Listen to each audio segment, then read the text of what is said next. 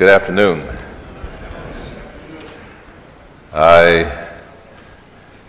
In spite of the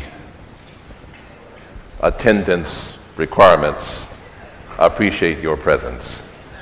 And I think we are in the process of having a good experience together.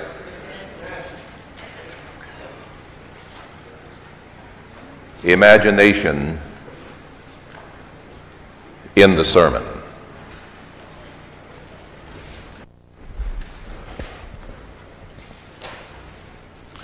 I want to begin with a quote from my favorite book, that is, aside from the Bible, and that book is Desire of Ages.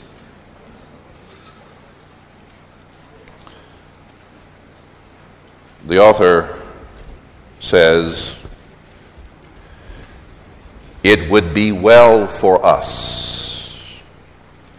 to spend a thoughtful hour each day in contemplation of the life of Christ. We should take it point by point," she writes. And then the next sentence is key to this presentation. "And let the imagination grasp each scene, especially the closing ones.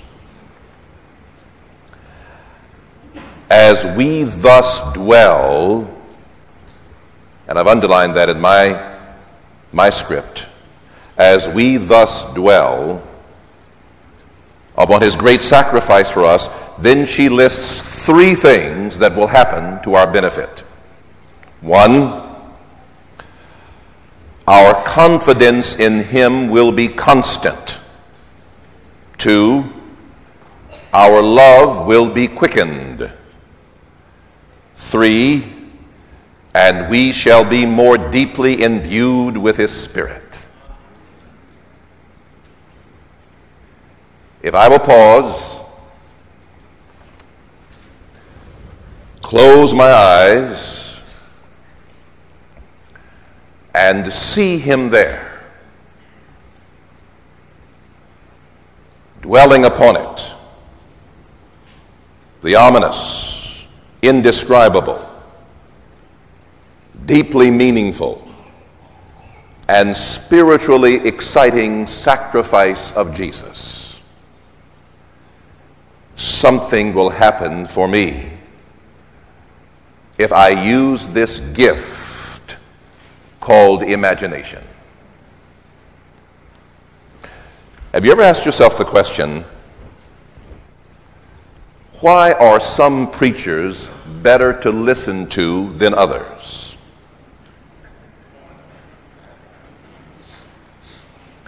For we established clearly this morning, it's not because of God's favoritism. If he called you, he intends to use you, which means he believes in you more than you believe in yourself. But why? Why do some preachers hold us rapt, unflinching, glued? And why do others stimulate us to nodding?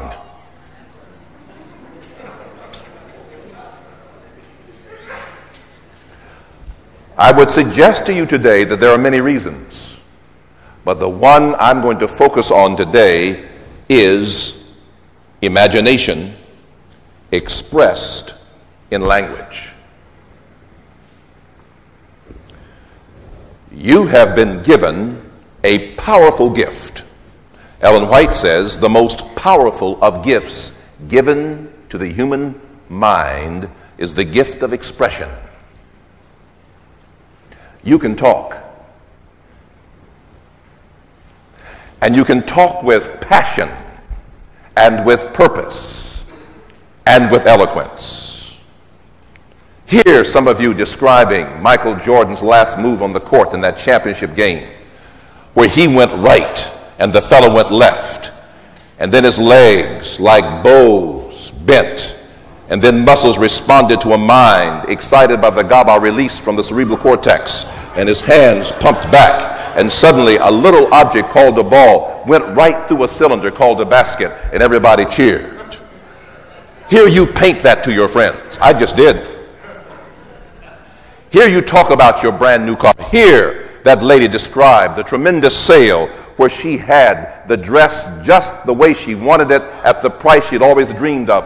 Hear her, and no one has to stimulate those individuals in those moments to eloquence. It pours forth from their minds. You have a gift. The gift of words. Words that can, like incisors, pierce the brain through the ears and begin to paint pictures. Every Sabbath morning, you can turn the minds of your congregation into a tapestry, and the brush in your hand is words. Powerful, well thought through words. Sometimes I may spend as much as 15 minutes on one sentence, reshaping it, looking at it, turning it over, reading it aloud, until it says exactly what I want it to say, because James Malonzone, a good friend of mine, Greek professor at Oakwood College, taught me, he's an outstanding photographer. He says, Henry, do not take the picture until you see in the lens exactly what you want to see.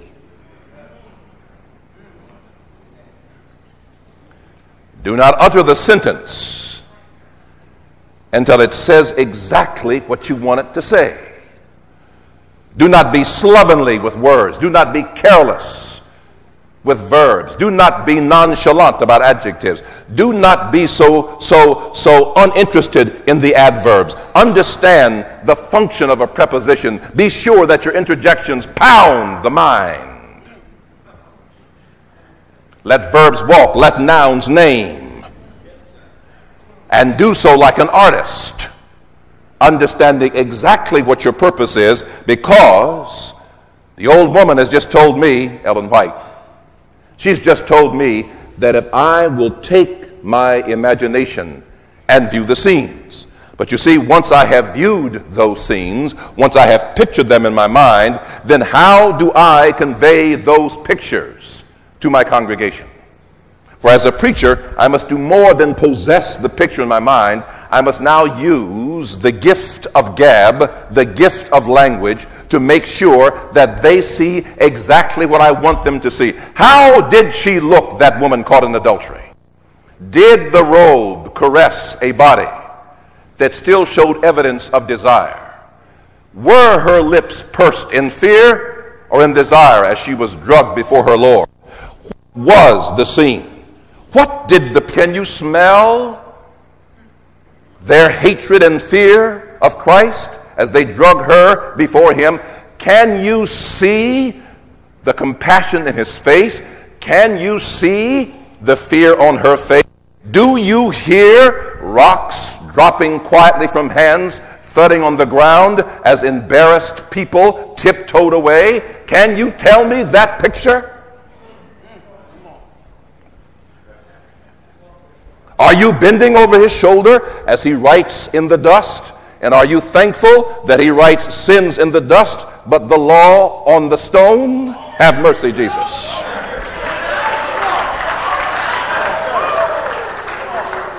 And can you convey that picture?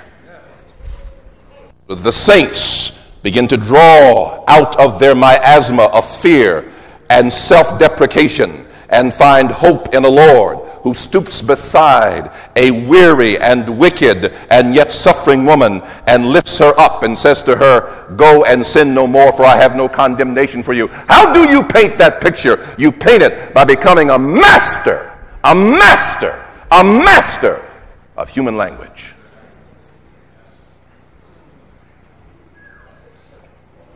And you will work at it, and you will work at it, and you will work at it until it flows from your pen, from your computer, whatever your device for writing is, naturally, Well done. You will read good books until the language of great authors now is so impressed in the convolutions of your cerebral cortex that it pops out upon call.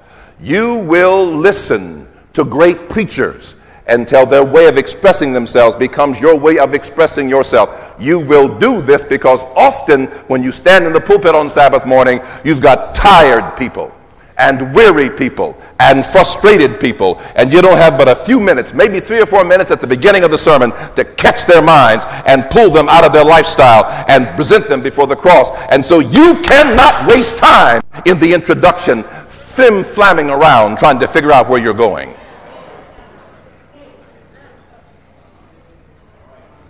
You got to be at it instantly with the power of your words. And so this quote from Desire of Ages, page 83, is an invitation, a challenge, and a guarantee for the preacher. It's a guarantee. She says, we shall be more deeply imbued with this Spirit.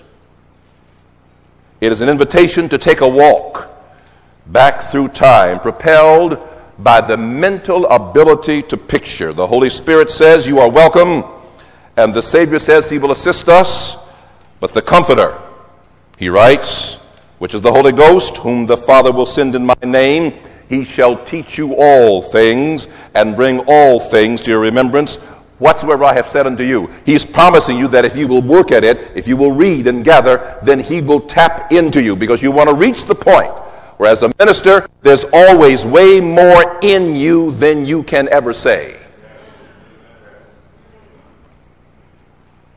You must become pregnant with the Word, pregnant with Scripture, pregnant with language. That's your job. Remember, I told you this morning, you are a professional. Do not be some slovenly, casual, you're a professional. The Sabbath school superintendent can stumble over words, but not you. You're a professional. You speak for a living, and you speak to the living. And a minister must be as good with his tongue and his words as the surgeon with the scalpel.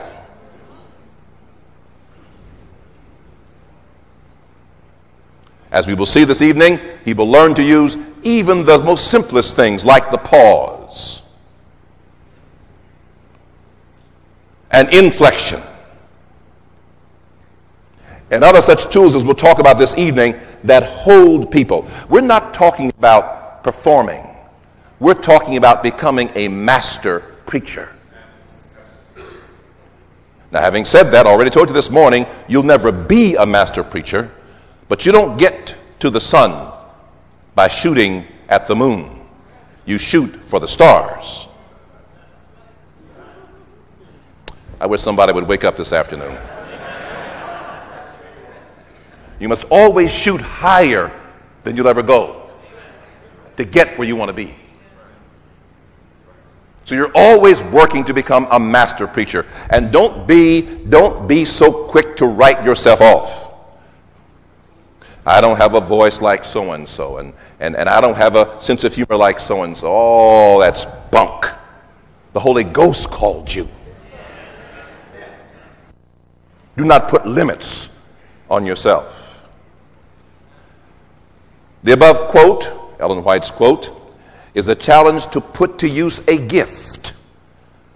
The ability to paint on the fleshy video screen of the cerebral cortex in living color, sights, sounds, and even feelings is unmatched. You see, when I paint a scene on paper,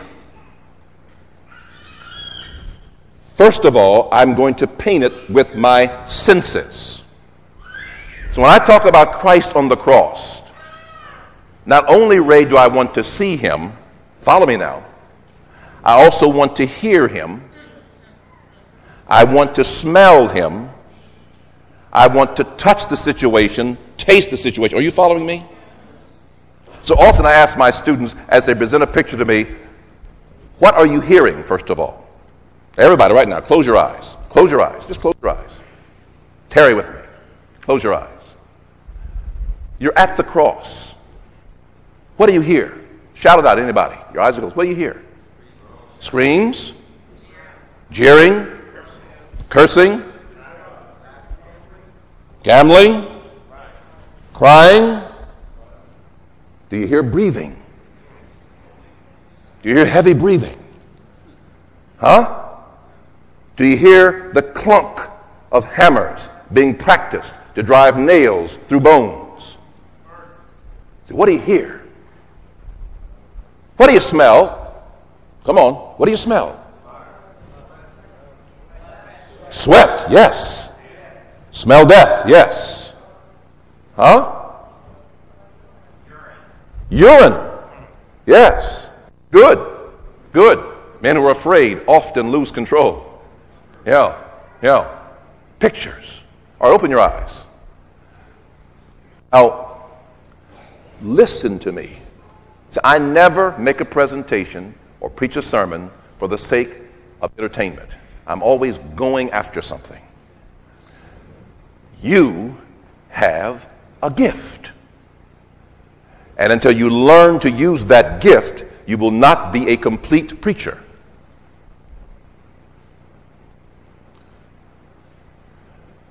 And you must learn to describe to the people what you see.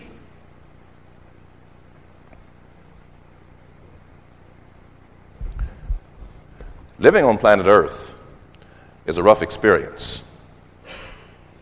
Some of you who have visited my church know that I do not spend time on Sabbath morning inside teaching a Sabbath school class. Mike, where am I on Sabbath morning? Reading the people as they come in. You know why I do that?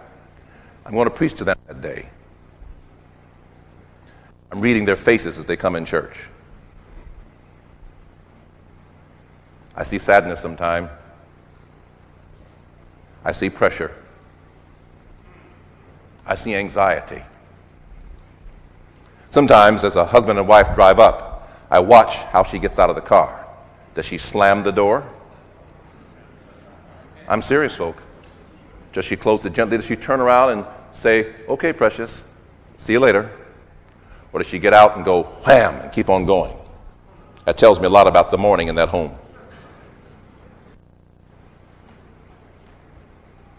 I watch faces.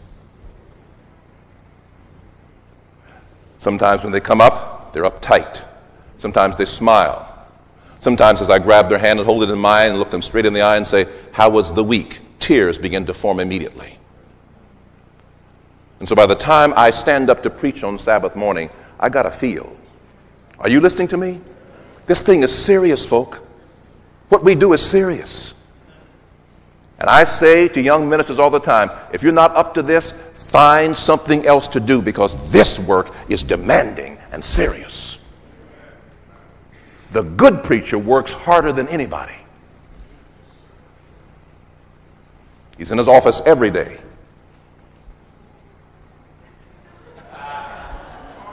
He has a schedule. He visits, he plans, he programs. He rises early in the morning to spend time with God. Why? Because he is dealing with something so precious that it drove God to the cross, human beings.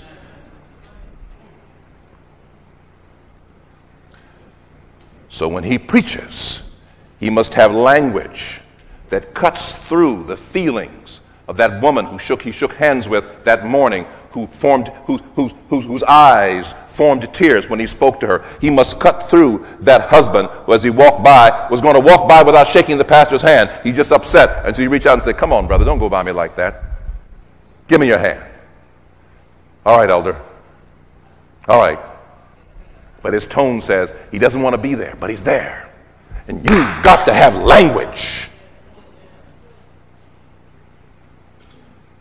This is why in my church we have short preliminaries.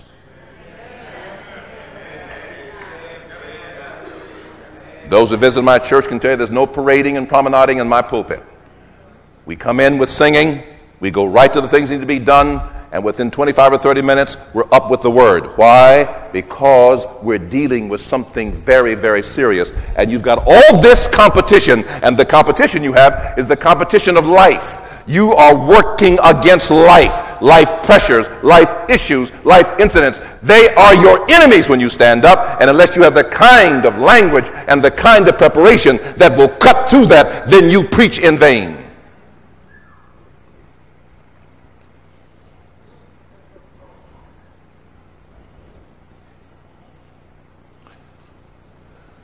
You must be able, based on the input of reading, to get close to the real scene as possible.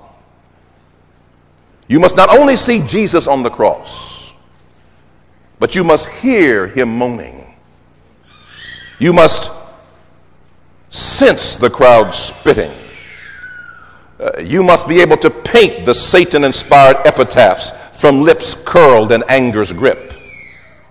You must see the blood forming rivers of sorrow around eyes so full of love and compassion, to see flies buzzing with the vicious nuisance of unthinking insects around the open wounds of his back, to almost feel what it would be like to have these spikes aimed at the center of your hand. How do spikes feel in the palm of a hand?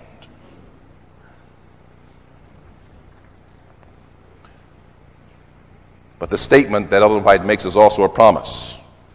It's a promise of enlarged capacity, a promise to the great preachers of old and of today to take literally, a promise that there will come to the preacher an inspiration. Ellen White's words were, we shall be more deeply imbued with his Spirit. She's saying that if you will use your imagination, the Spirit can do something for you he otherwise will not do. Have you ever wondered why God gave all the creatures that he creates, at least that we know about, that are sentient beings? In most cases, he gave them S-I-G-H-T, sight. What would life be without sight? God is a visual being. He likes pictures. And so when you're talking about somebody in your sermon who's walking through a garden, what does the garden look like? They haven't been there. Is it green? Is it red? What's the walk made of? What kind of flowers are by the edges? Take the time to create pictures. Studies have shown if you take the visual sensual test, which tests visualness, kinesthetic activity, and audio gifts, that most human beings are visual. They are visual. They are visual. In commenting on black preaching, in his context, Elder Bradford, in his book, a book I highly recommend, Preaching to the Times, makes several comments that apply at this time. You heard me say this morning that I don't believe in this concept of black preaching, and I meant that in terms of believing that one group of people have more of a preaching gift than another. I don't buy that. But in the South, after the days of slavery, black preachers did take the time to develop a gift of expression. You want to know why? Their people, most of them, could not read. And if the old Southern black preachers got a jump on the rest of us, it's because out of necessity, they had to take the pictures of the Bible and paint them. And in that sense, there's something to learn from that idiom. Bradford writes, black preaching essentially is more the idiomatic expression or colorful phraseology. In its purest form, it is an approach to the supernatural, the mysterious. It is based on a concept of God as being all-powerful, wholly other, and always on the side of the oppressed and disenfranchised.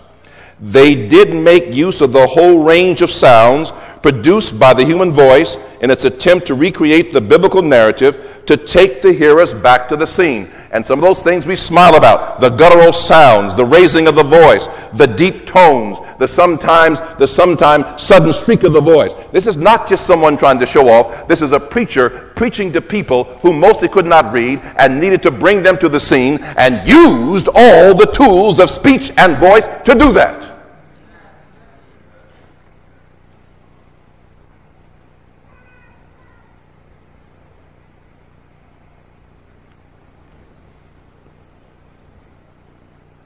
I want to talk to my Anglo brethren for a minute. Somewhere in the 50s and 60s, we got some idea in the Adventist church amongst our Anglo brethren that conversational preaching was the way to go. Fine. But how do people really conversate?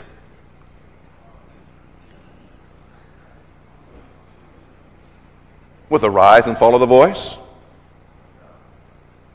See, I got a problem with a person who can go to a football game and say, "Get him!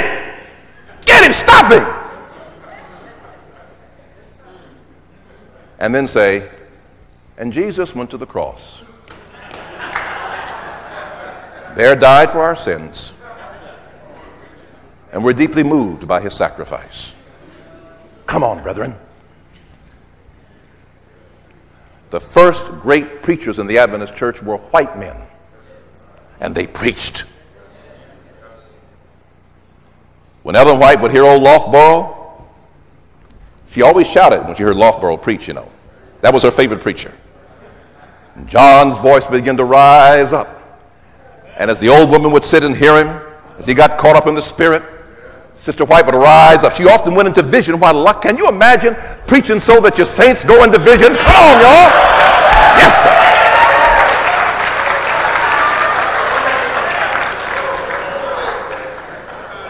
The whole church gets caught up. Why? Because you're caught up.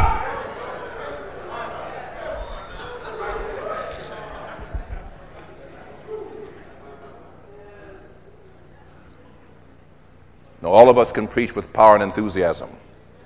Not for the sake, watch me now, not for the sake of emotionalism, but out of the natural emotion of what Christ has done for me. What do you say? Continuing Bradford's quote, but most of all, talking about black preaching, it seeks to relate to the needs and issues of the present. Black preaching, therefore, came to make full use of the imagination. Black preaching, therefore, came to make full use of the imagination. Preaching is more than rehearsing a lecture. Its use of information and facts is not sterile, but calculated to produce reaction and response. Now, let me pause on that. The key verb is calculated. Calculated to produce response. I want to stress that. I want to stress that. Ladies and gentlemen, we are Seventh-day Adventist preachers. We are preachers of the last day message, and we are seeking to move people to decision.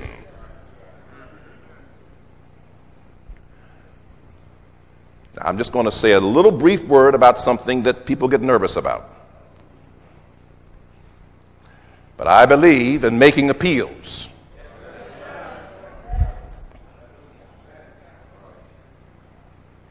We baptize in our church every month. Not every other, every month. And when I get done with a sermon and I move down front, I'm looking for somebody to respond. Now, every Sabbath, it does not happen. It didn't happen yesterday. But I sure did make an appeal. But the Sabbath before that, 7 folks stood up. Yes, sir. I'll let the Holy Ghost do the counting. I just do the work. Now, why do we appeal? It doesn't always have to result, my friend, in someone joining the church. But if you have prepared and worked and developed and are informed, have done your homework, have built your whole theme in your sermon, and you have something meaningful to say, at least call them to prayer. Or more study, or be a better parent, or love the Lord more. Get the knees used to doing something.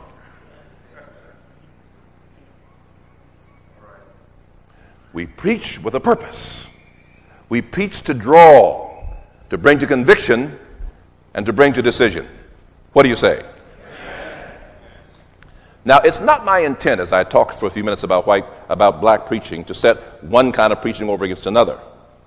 I'm just talking about the fact that a particular group of people, out of necessity, developed a particular group, a particular gift. Desire of Ages 254. If you've never read it, I'd like to recommend that you find the book Desire of Ages, go to page 253, 254, and read Ellen White's only thorough description of Christ's preaching style. It is absolutely marvelous. She spends about 10 paragraphs working from page 253 to 255 describing the preaching method of Jesus. It is worth every minute. Desire of Ages. I'm going to read you just one paragraph from that description.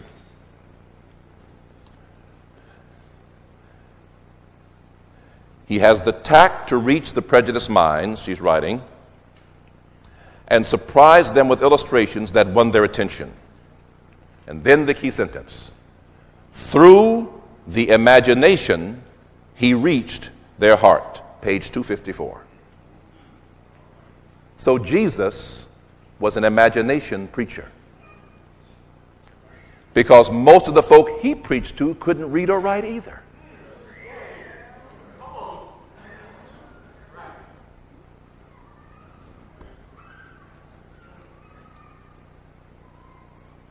The Pharisees could quote Genesis 1 through Deuteronomy, the last chapter and the last verse, from memory. But the common people did not have the scrolls. And so when this young, eloquent teacher came along, whose language was geared to the imagination, who brought them into the scenes, they said, never a man spake like this man. Or they said in some cases, we've not heard it on this wise before. I love that Bible phrase. Haven't heard it on this wise before. Or they said, what manner of teaching is this? We can understand this fellow.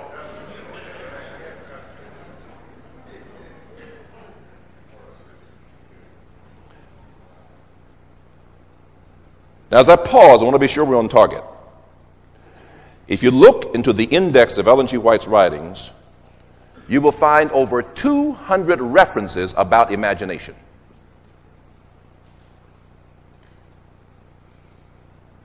Now, many of those references are cautionary and negative. In fact, she goes on to say how Satan can use the imagination. There are even statements expressing how error can come, even saying that truth cannot be comprehended by imagination alone. And I agree with the old woman.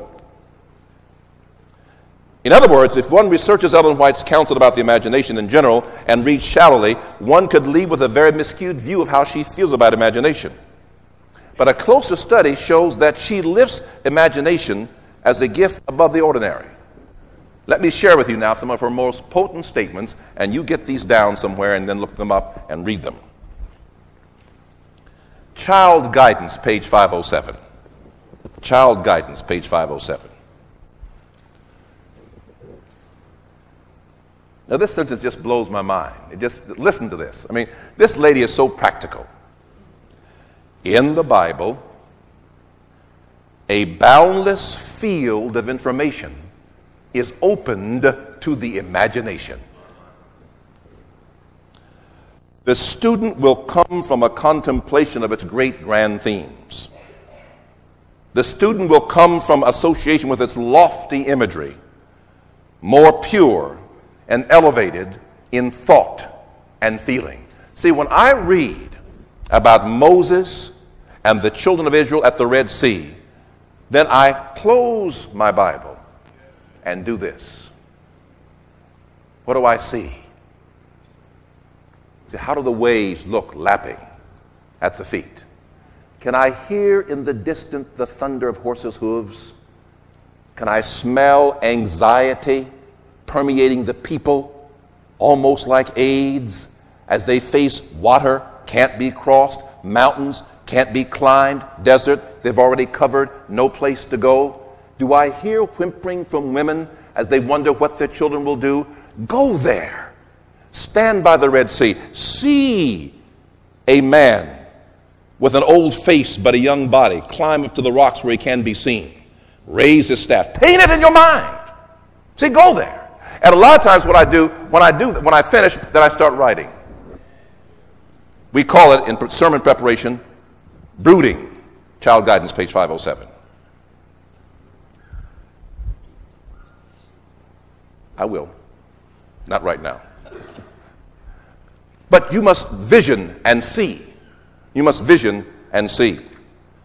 So she says, there's a boundless field for the imagination. Here's another one. Message to young people, 255. The Bible presents a boundless field for the imagination, as much higher and more ennobling in character than the superficial creations of unsanctified intellect as the heavens are higher than the earth. The inspired history of our race is placed on the hands of every individual. Let them read it and picture it. Messages to Young People, page 255. Continuing, Child Guidance, page 488. The minds, speaking of our children, should be filled with the stories of the life of our Lord and their imaginations encouraged in picturing the glories of the world to come. Did you hear that? Now, it's amazing to me what happens. One of the most gifted people in the church are people who know how to tell children's stories. And you know how we do when we talk to children? We lose ourselves. And Jesus was walking beside the water. And the water was so blue, looking at their faces. And the sky was so blue, and the birds were there. Can you hear the birds? And their little faces nod. Do you know what adults are? Big children. We raise our voice, our face gets animated, and then Jesus said, behold, the sower goes forth to sow. And we point. And then we get up here for the adults, and we stand stiff, don't move. Now the children are sitting there, they're wide awake, animated. And the big children,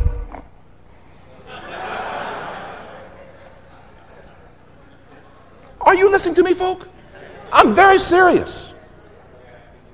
There's something wrong with that rationale. How do we get from here up here? What happened to the person that was down there, animated, alive, descriptive, interested? Maybe that person should come up here. Come on, y'all. Maybe that preacher needs to come up here. And then to adults say, as the sower went forth to sow, and then paint the scene, paint the Sea of Galilee, paint the clouds, paint the sky, paint it. That adult to adults who need to picture what Christ has done. I keep reading.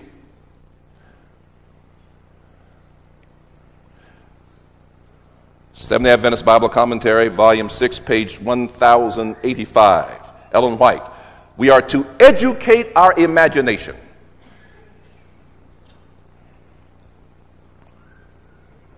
Now I could read on and on and on and on. Don't want to bore you. I have other things I want to do. Educate your imagination.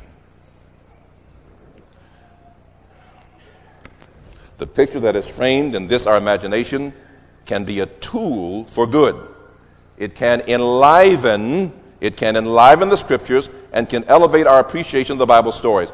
But we must use the gift responsibly, honestly, not as a substitute for real study and understanding the Word of God. See, as you're painting a picture, you got the old saint sitting out there. So as you paint the picture, don't get so imaginative that you start describing things that they know really couldn't have happened.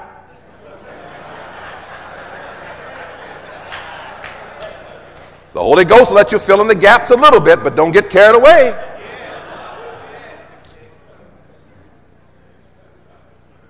Moses didn't run to the rock and shout at the people, come on, jump in the water. He didn't say no. The woman didn't get up after Christ forgave her and throw her arms around his neck and press herself against him and kiss him on the cheek. No, don't go there. So the old deaconess, she can't handle that. Jesus kissed somebody.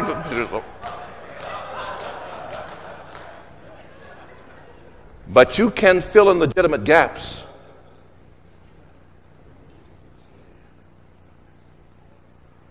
I'm very serious. My style can be humorous, but I'm very serious. My humor is my personality. But I'm very serious. I'm very serious this afternoon. This may be one of the most important things you'll ever hear about preaching, because we are, in many cases, failing God here. And so when I teach preaching, I teach imagination and the use of it as an intentional part of preaching. It's a gift I want to see you develop. Now, as some of my former students know, the way, as Terencio knows over there, bless your heart, the way that they are trained by me to use this gift is that all their sermons they present to me must be what, Terencio? Written out. Yeah. Isn't that right, Mike? Isn't that right? Write your sermon. Because it's in writing that you learn to use your language, whether it be Spanish, whether it be an Oriental language, whatever, it's in writing. Then you begin to understand how verbs and nouns and adjectives and prepositions can help each other. Write. And then you do two things, my brother. In case you get bored with the writing, understand that every time you write, you're actually recording an encounter with the Holy Ghost. Maybe I can get something out of them over here. When you write, you're recording an encounter with the Holy Ghost. Yes, sir. All right. Yes, sir. Yes, sir. Yes, sir. Don't let that moment slip by. Put it down. And then, because now we're blessed with computers, it means I don't have to do my homework over again. If I go back to a particular story, I can go right back there, pull it up out of that sermon, put it here, maybe add to it, save myself some time. So my sermons are a part of my library. Over 1,000 manuscripts now in my library. Hard work, Jones. Hard work. That's why when you asked me today to send you a manuscript, I got to pray on that one, brother. He's working on something, and I'm going to work with him too. He's doing a very fine project. Manuscripts, encounters with the Holy Ghost. Now, I'm going to say something. It's going to sound maybe a little egotistical, but there are times, for my own encouragement, I will go back to my library and pick up an old sermon and read it. And let the Lord, through Henry, speak to Henry. It's very humbling to preach to yourself and be fed.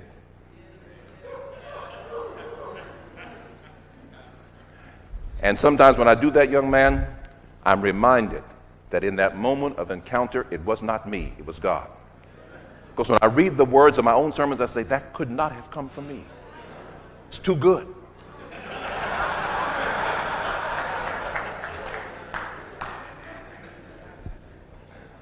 What is imagination? Webster says, it is the act or power of forming mental images of what is not actually present. Let me repeat that, my friend. It is the act or power of forming mental images of what is not actually present. That's your challenge in church.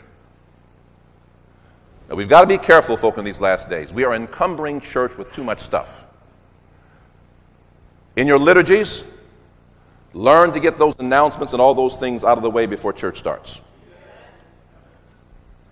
We're weighing the people down with PR and promotion.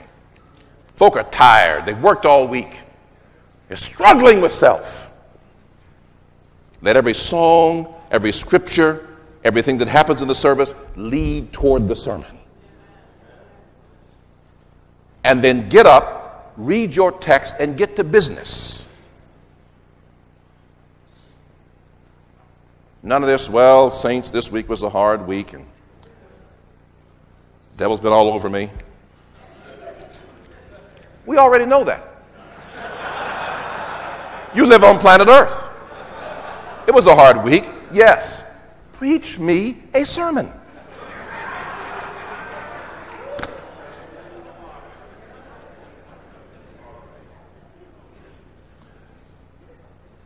It is the act or power of forming mental images of what is not actually present. Therefore, as it relates to preaching, imagination is a hallway, a time capsule that allows me to assist the hearers in grasping the events of the Bible. Ellen White's statements, I read earlier, where she invites you and me to contemplate the biblical scenes and then share, is an endorsement and an encouragement to the preacher. Now, how do we make it work?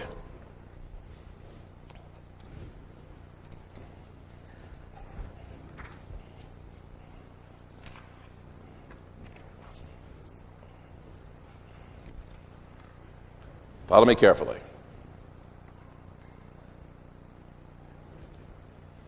What's the purpose of a noun? It identifies. Nouns identify. Now, when you're developing a sentence in your manuscript, and by the way, all my sermons I preach are written out. And many people over the years think I don't preach with notes. I've been given a gift by God. Once I write it, I remember it. But if you hear me preach a sermon, it's been written out. I believe more in the writing than my speaking. And one of the things I pause on are nouns. Because is that the noun? Is that the noun? If it's the name of a person, does the name need some help? If it's the name of a place, is that a place they know? Well, I need to help that become identifiable in their minds. Who am I preaching to? Children. If I say Jericho, will they know what Jericho is, what it means? Will the noun need help? But nouns in a sentence that don't bring a picture are a waste of the people's time. The second part of speech that we use, can you read it? What does that say? Pronouns. Pronouns. What's the function of a pronoun? He says substitute for a noun. More than that, it helps identify a noun. See, is Sam a he or a she? Are we talking about an it or a person? So pronouns are very important in clarifying. See, a lot of times what I do is after I get done writing something, then I will take that, find my son. Now, my son has his father's personality. He is a melancholic choleric. I'm a choleric melancholic. And so my youngest son is very critical. And he has no problem saying, now, Dad, I don't think that makes any sense at all. He's young. He's my son. Sometimes I want to bop him upside the head, but a lot of times he's right. So if he is turned off, say, okay, that's going to affect the most critical people. They won't like that. My wife's a phlegmatic. The hardest people to preach to are phlegmatics.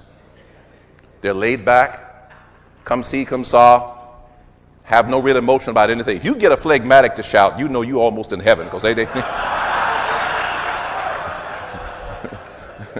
you know, my dad's a phlegmatic. And my dad's the kind of person, if an atom bomb exploded in the field across from Dad's house, he'd get up, go to the window. Hey, son, I think that was an A bomb over there that just You've got all this in your congregation, don't you? The sanguines who shout easily.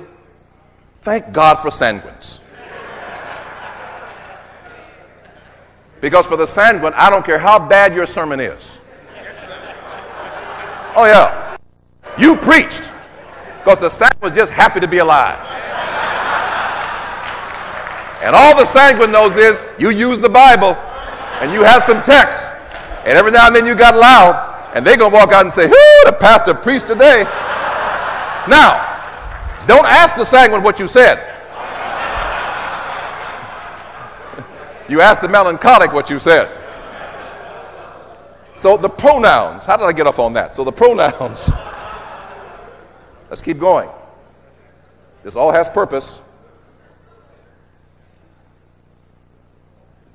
Adjectives. What's the function of an adjective? To describe what? Nouns. To describe nouns.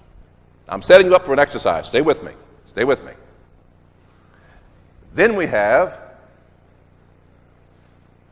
what's that? Verbs. The function of a verb. To describe action. One of the most vital parts of speech and tools that you have. And then, of course, the verbs are helped by what? Okay, I'm going to come back to that in a minute. Let's try something. Peter denied Christ. Simple sentence. Peter denied Christ. Now, first of all, to the average Christian, that's a boring sentence. He knows who Peter is, he knows who Christ is, and he's heard 50,000 times in his life that Peter denied Christ. You've added nothing to his thought process. So for this event, this incident to have meaning, you have some work to do. Let's first of all look at the noun, Peter. Help me with Peter. What do you want to convey about Peter than more than the fact that he is Peter? Give me one word. All right, brash Peter. Fearful Peter, impetuous Peter, anxious Peter, cowardly Peter. Now, something's beginning to happen. Something is beginning to happen for the listener. Because now they're drawn in.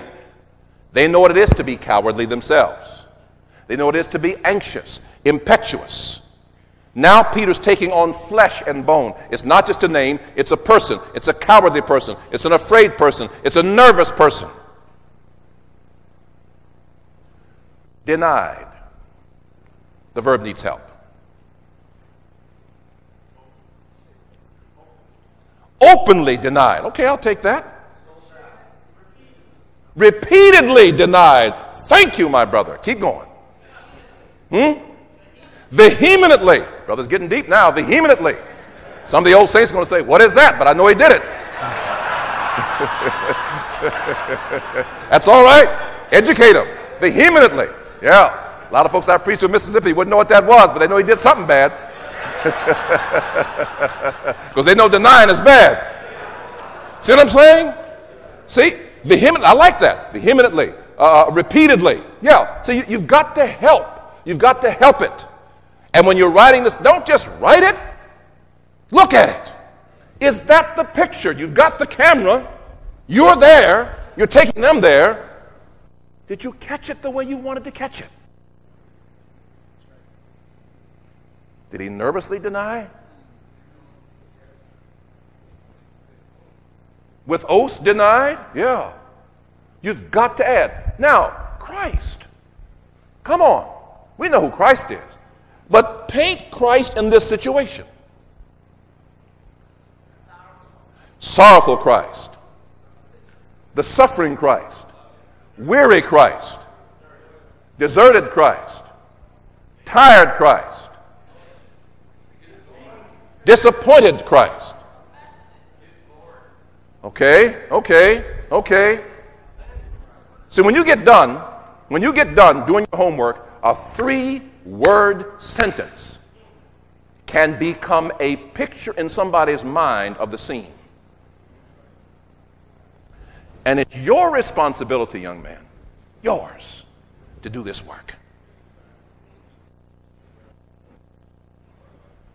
It's yours, sir, to do this work in that oriental tongue, to paint the pictures. You must do it patiently. Because I don't care what language we come from, what culture we grow up in, we have an imagination.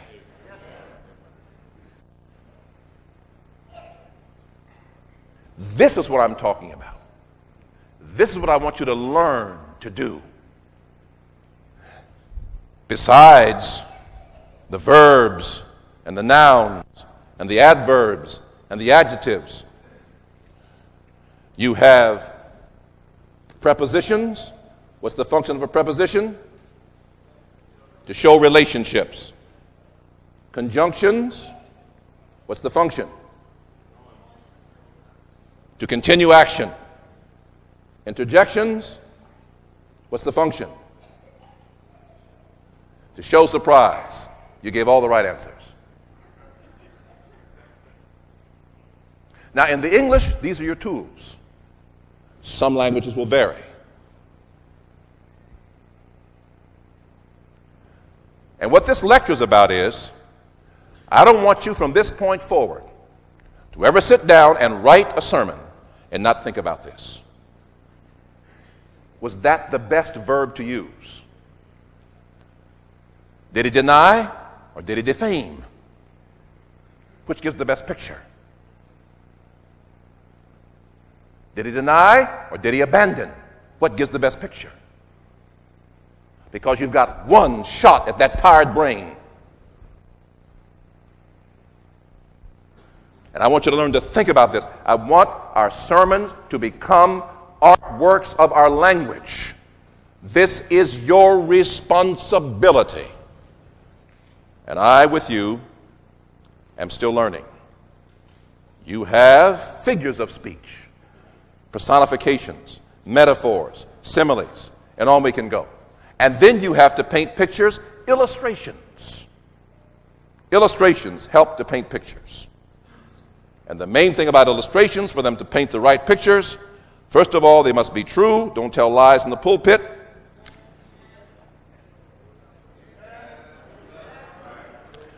You know, I have gone through some very embarrassing experiences, you know, sitting, and because, you know, my reputation's kind of gotten around, and then I go places and people are preaching, and maybe they get in their head they need to maybe make an impression or something.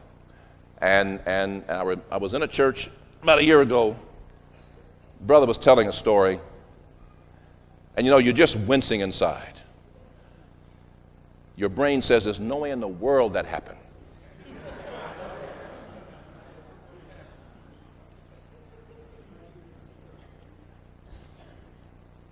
If you're going to tell an illustration, tell the truth. Want a good source of illustrations? I've used it for 36 years. Can't beat it. Reader's Digest. Every Reader's Digest has a true life experience from somebody. Real, I mean dramatic stories. And they're all true.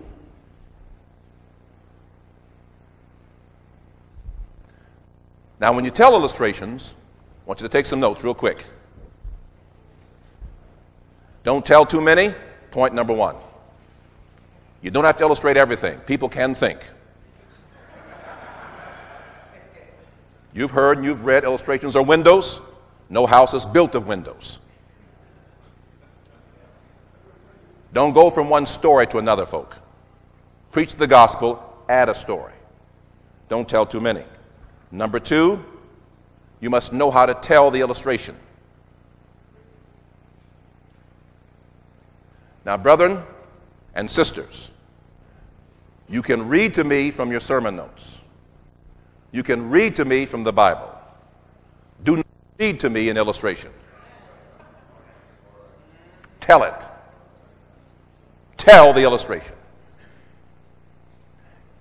And telling illustrations will allow you to practice this thing we've been talking about called imagination. Do you see it? Next, you must see your illustration. See it.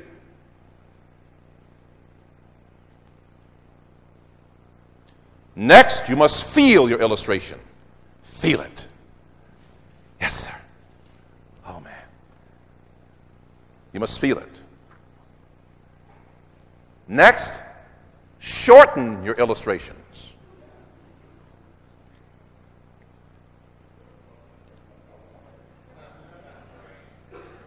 Have you ever heard a sermon where the illustration goes on so long, you forget what he's illustrating?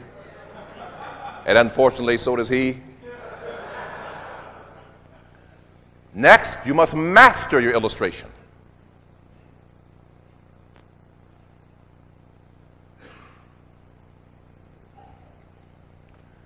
And last, if it's a good illustration, use it again.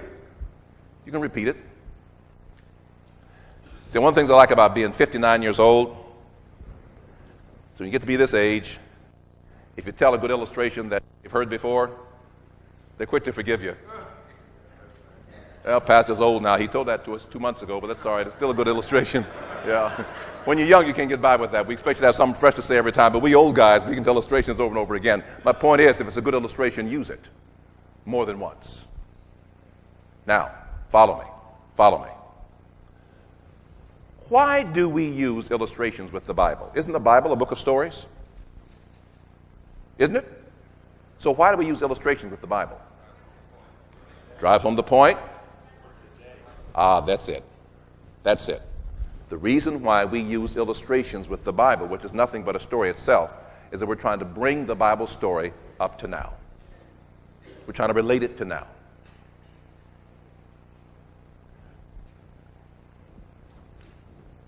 Let me read you a statement.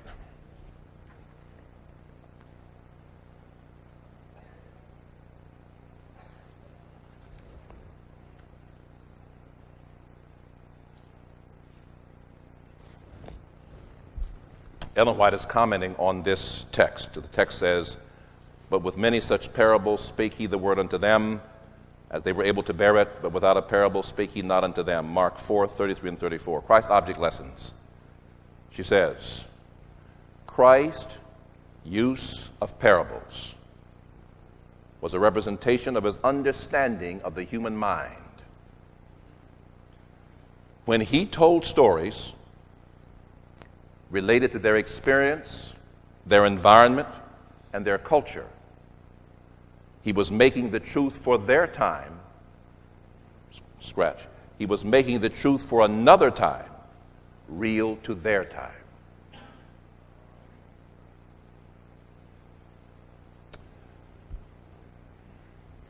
The use of imagination.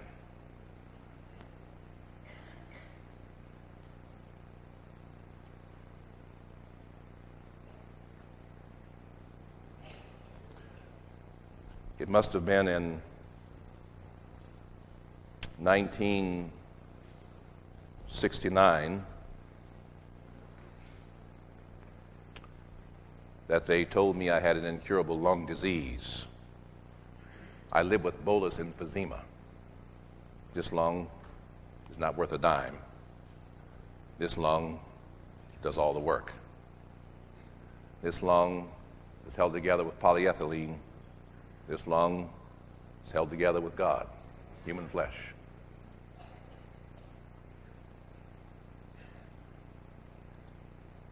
I had one son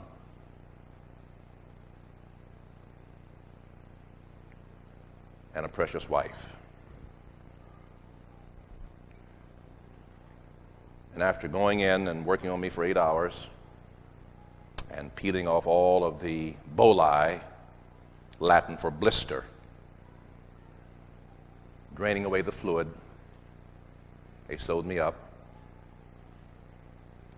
and said, "You need to find another profession."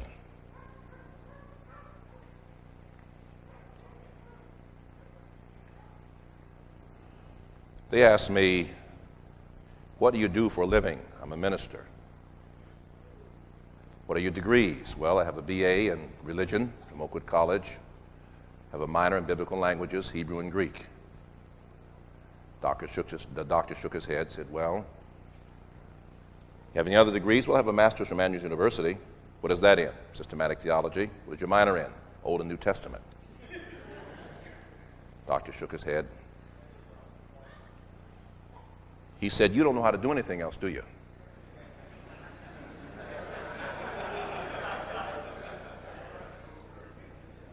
I said, "No, sir. This is my life." Follow me. I'm going somewhere with this.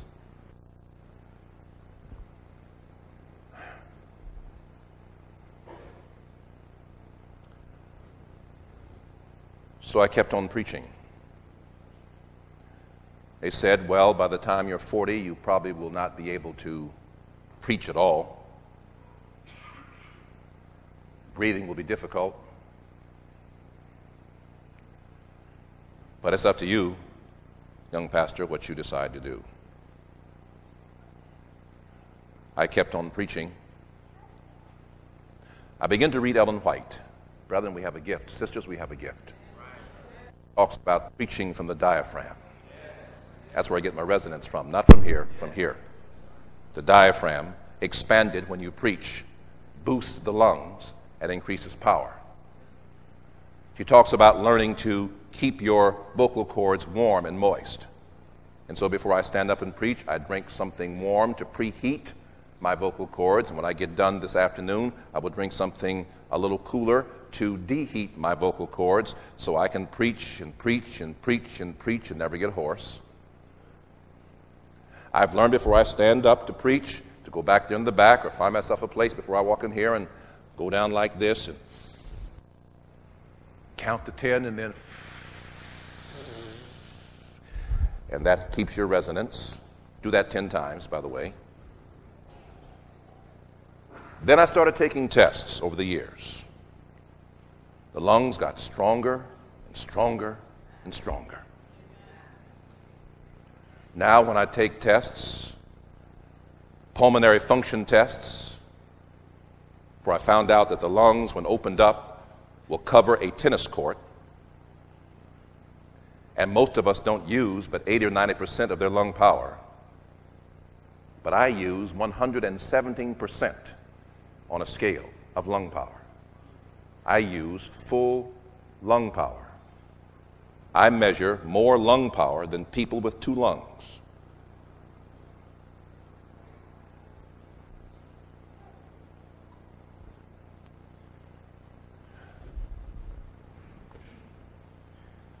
I asked the doctor, how has this happened? He said, well, it appears, Reverend, he calls me Reverend, sounds good, he calls me Reverend. He says, Reverend, it appears that your speaking has strengthened your lungs. The very thing that appeared to be against me is the very thing God used for me.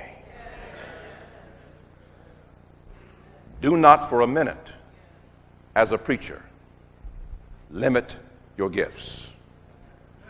You, in God's hand, can paint pictures, can tell stories, can enliven the Word of God with eloquence, with incisiveness, with professionalism, in such a way that people wonder how you do it.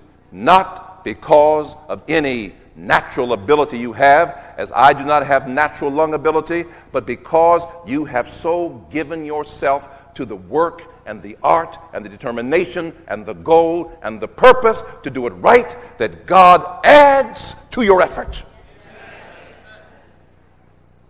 And so every time I stand up and preach, and these lungs bellow forth, I do not give myself credit. I know there's a God in heaven who can take 1/4 of a lung, let alone 1 lung. In fact, he said, I will take something with no lungs if necessary. Rocks will cry out and preach the gospel. What God needs is a willing person, a willing heart, a willing mind. And do not ever say to yourself, you can't. Just say, God, when?